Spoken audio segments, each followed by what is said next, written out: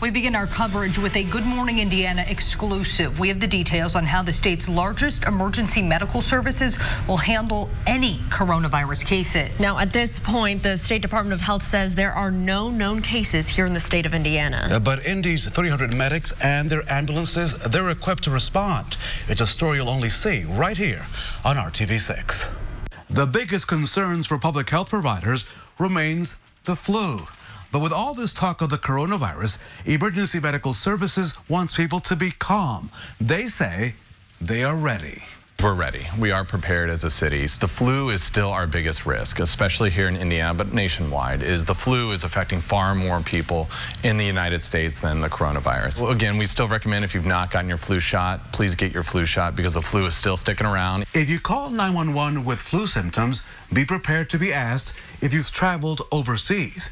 If you say yes, be prepared for this response in the age of the coronavirus. The responders, once they get on scene, will then confirm with you that you have been to one of the high-risk areas. And if that happens, they're going to hand you a surgical mask, which is just good procedure in cold and flu season anyway. It's just something to put over your mouth so you limit how your exposure to other folks.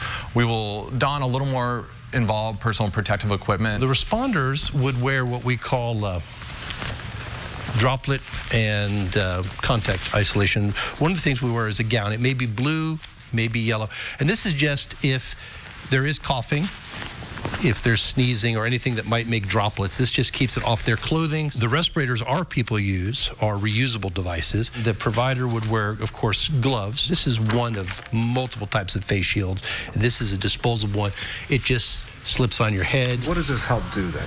What is This is, again, pretend now I'm the patient. If I'm ill and I cough, I make this aerosol mist of fine droplets, and those droplets stick on basically what they see, what they fly at.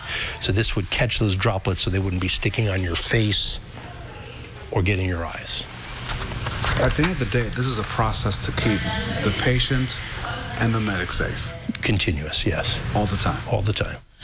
In our next half hour, we'll show you the year's worth of supplies that EMS has on standby in case it needs to respond to a public health threat beyond its daily emergency calls, which at times, Meredith, can top 350 a day that EMS is responding to. Well, and we've already seen in some locations, not only here in the States, but across the world, that patients are taken to particular quarantined hospitals. Will this be the same situation here if an ambulance does pick up a patient? Will they have to take them somewhere in particular? Here in Indianapolis, medics will take you to the hospital of your choice. They say that area facilities have the protocols in place to admit a patient who potentially has the COVID-19 virus. Okay, good to know, Raphael. We have all the details on this story right now on the RTV6 app and the IndyChannel.com.